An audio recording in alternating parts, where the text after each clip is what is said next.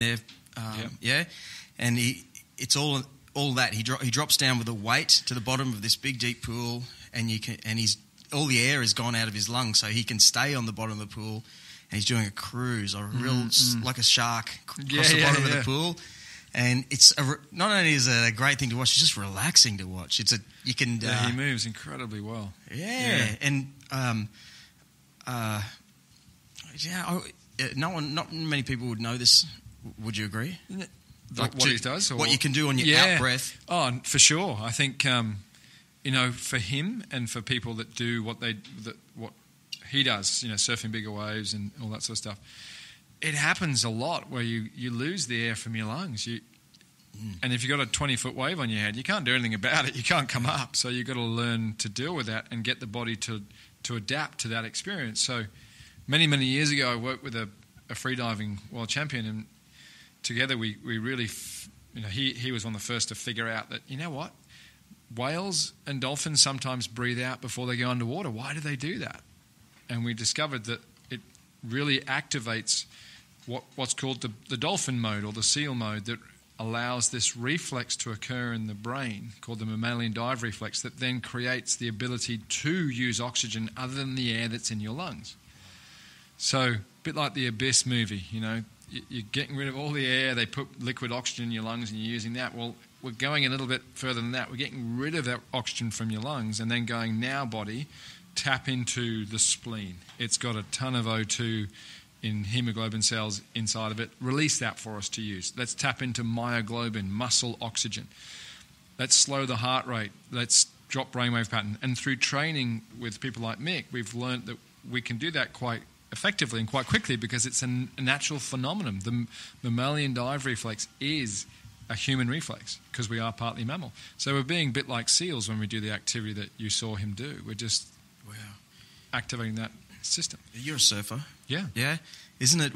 The concept is crazy because those times when you fall off, you take a breath, or you're often like, when you're like, I'm eating shit here, like, and your body just is breathing, like you're actually going, oh no, this is not, like you're about to possibly hurt yourself. And so I find myself going, holding on for that instant panic breath though. Yeah. So I guess for Mick, he's been in the water so much, he'd be in another level of thought. Of course. And then it's just training too. Right. And that gasping breath is probably one of the worst things that we can do because it just adds to the stress. The means that I'm breathing to the top of my chest, my heart's being constricted, and I want to get rid of the air because it doesn't feel comfortable, and I'm creating an internal stress by breathing in ineffectively. So we train them how to breathe in better. Wow, how'd you get to this? That's what I was about to say before I changed direction, is that here I am, in this business I'm working in currently. What's that noise? Someone's grinding something. It's never happened ever. One of the neighbours is grinding. Yeah. Watch me fire up. No. Yeah.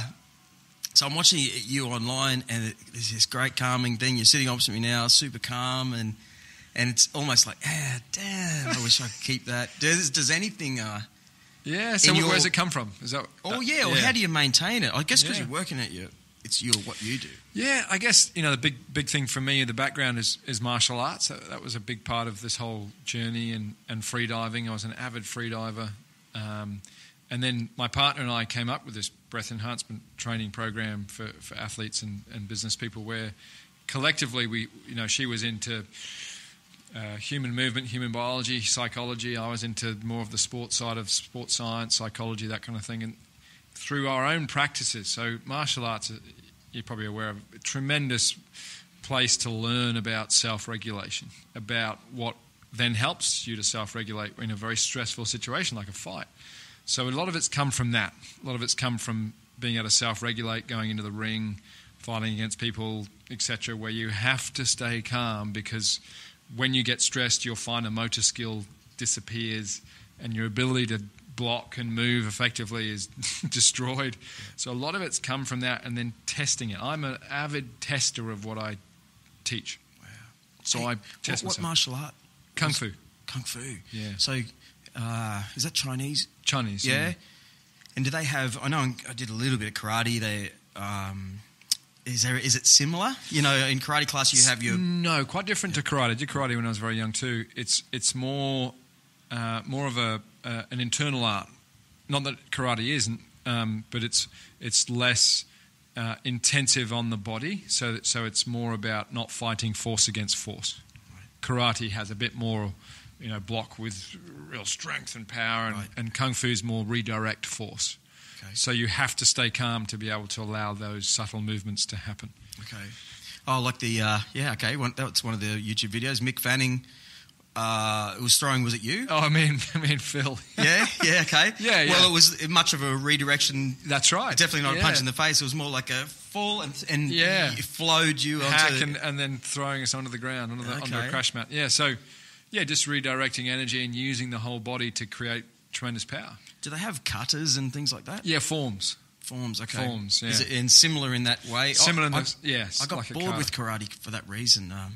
Yeah. It was very much teacher and class. Bored's the wrong word. I found a way out, and then once I was out, I was like, oh, geez, do I want to go back to... Yeah. I didn't get that far into it to get hooked. Yeah, in Kung Fu too, we've got, I guess, just different forms that are a bit more sort of... internal again, just trying to... Once you get the concept, you get addicted because it's so... You start to feel energy move through your body, and we've got a wooden dummy that we play with which doesn't hit back, but it's a great way to sharpen your technique and left-right brain stuff all the time. Pretty cool. Right. Where did you go to one of these classes on the coast, or...? No, I started that years and years ago. Middle East, I lived there for a while. For real? What town? What? Oman was the... Yeah. Near Dubai. Okay. I was a scuba instructor. Nice. Yeah, it was great. Did you lose anyone? No, I never did. Luckily, no. Yeah. They do that in Cairns all the time, it seems. Yeah. Every time I never turn on the news, but every time I do, geez, what are they doing in Cairns? Yeah. No, we were... where we lived there, it was an amazing... part of the world where the ocean's pretty flat, lots of sea life because there isn't commercial fishing as such. Right. So, you go to a dive site, it's amazing. You don't want to drift away because it's so good where you are. So it was pretty easy. to look What kind of depth there? Oh, just normal, up to sort of 40 metres. Right. So is that where free diving started to come in? Yeah, pretty much. Yeah, I got into free diving when I was about 12 through a friend of my dad's, and by the time I was 16, I was doing some pretty crazy stuff. It was when that movie, The Big Blue, came out. Yep. That's a long time ago. Yeah. But we really followed that and pushed limits and discovered a lot about ourselves and what it meant to feel that you're passing out underwater, that kind of stuff. But we never did, which was pretty lucky. But we really pushed limits and discovered a lot about how the body works. Yeah, where's a good place to free dive on the Gold Coast? Oh, gee, there's Cook Island's probably... Cook Island and Julian Rocks down at Byron is probably the best. Yeah, bit sharky. Yeah, unfortunately, you could come across a few, but I think if you again just stay calm and where's Cook Island? Cook Island, just off, just Fingal? south. Is that the one? Yeah, Fingal. Okay, yeah, that one, right? Yeah, there's some good shallow spots, good deep spots. Okay, is that with? I'm going to ask all the silly questions. Is that with the big flippers? Yeah, you can use them. Okay, yeah, right. Yeah, you just get a bit more power out of that. Okay, so with free diving, it's all about keeping that. You want to keep heart rate low, right? So you're cruising through. You're one of the animals, and exactly trying to blend in with the environment. Let the environment assist you, not stress you. What about what do they get in scuba? The bends. Can that happen in? Oh, look, some of the guys that are free diving now are going down, almost 300 meters with a sled. So they're getting pulled down and then hit a airbag and get pulled back up. So they are, some of them, I think one of the world record holders did get the bends because of going so deep.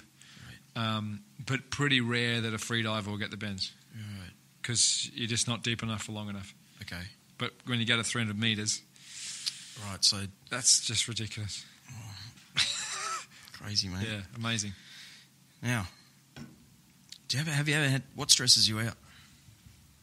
Do you get... That's what I was getting at before, I can... I get stressed out on a day. I think it's like businessy things or deadlines. Deadlines is what drives me crazy. I always want to do. If you were to come into that too, I've got to be there too. Bang, bang, bang, bang, and I'll create all these things in my mind. Yeah. But when I was training a lot, it didn't seem to be a problem at all. Like like my mate I've had on here, Odell Harris, his jiu-jitsu sensei, tells me all the time, man, get in the gym. Like it's amazing. As a man or or woman, whatever, to get that dog out of you. Yeah. Early in the morning, I always paddle and surf, but I think I feel like I need to do more at the moment. Yeah. Well, it's the emotions that you go through when you're getting stressed for a deadline is chemistry. And when you exercise, you burn that up, you produce better chemicals that then keep your brain more stable and you're oxygenating a lot. So that all helps when it comes to pressure.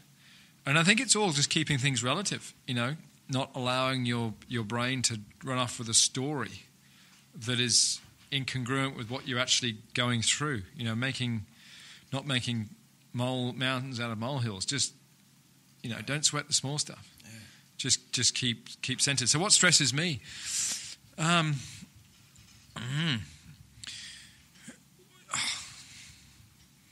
guess sometimes people. But I kind of like it. I like to get stressed from time to time because I love to test my techniques. Do they work? Can I get out of stress quickly? And getting sick, I don't like getting sick. Not that I really do. Maybe once every 5 years. Not much. Not much. So did you... we'll get back to Mick Fanning and Steph Gilmore. Did you train her as well? In a bit, but... what was I going to ask you? It's gone. Yeah, no. Did you fight in Kung Fu? Yeah, I did. Okay. I did do quite a few tournaments and nothing crazy like the MMA guys do now in terms of that full contact and so on. I did have a couple of fights in the street that I'm not proud of. But anyway, that happened a fair bit. And then the school, well, the master I worked under, he was all about realism and being realistic. So we did have very intensive sparring sessions. We were padded up, and I sparred with Nathan Corbett for a while too. That was really awesome. Nathan Corbett. What's his fight name? Carnage Corbett. Yeah. He's a heavyweight, is he not? Yeah. Oh man, yeah, I think I've seen him. Fun. Did he do boxing? Yeah. I think we saw a fight. Carlos, maybe not. Is he retired? He's retired. Yeah, I think he's 12 times world champ actually. Oh, in Muay Thai. Wrong guy. I'm Muay thinking, Thai. The other Briggs. Paul Briggs. Yeah. Yep. We saw him fight about a year and a half ago. Yeah. Okay. Briggs. Wow. Yeah, so it was always intensive, and that was because, well, it's got to be realistic. Right. So we train hard in Kung Fu. I want to watch Kung Fu. I couldn't even imagine what the sparring is like, Oh, look, it's not much different to any kind of sparring other than there might be a bit more technique involved. I don't think fighting's particularly pretty. Yeah. And it shouldn't be really. It's, in and out sort of stuff. Get the job done if in terms of the situation. But well, could you show me now? Because I know I'll put it this way: punch in the bag so much in boxing style. Yeah. My mate came over the other day, and he hasn't had karate for a million years, but his style of punching, I went, oh yeah, you're a karate guy. When they twist and on the knuckle there. Yeah. And it looked really strange. It looked ineffective for someone to come along to the punching bag in my backyard. Yeah. Go, oh man, I could have counted you straight away for a start and blah blah blah. Yeah. What's a with Kung Fu? Yeah. Multitude. So there's it's not just punching. There's palm strikes. There's elbows. There's all sorts of different ways that we use. Oh, you still train now? Yeah, still train. Nice. Where's your gym? What's this? I train at home. I've got a set up at home, and then I teach a couple of people still too. But it's chain punching is a big part of Kung Fu where. Or palm striking, where it's fast, furious. You're up to 7 punches in a second. Wow. Just trying to get that happening in an attack, and then using pressure points and so on to disable people. Okay. Should it get to that level? Right. Yeah, pretty powerful. So, did you know the surfing world the elite surfing characters like Mick Fanning and Steph Gilmore before you started training them, or did they? Yeah, come for to you? sure. Yeah, I did.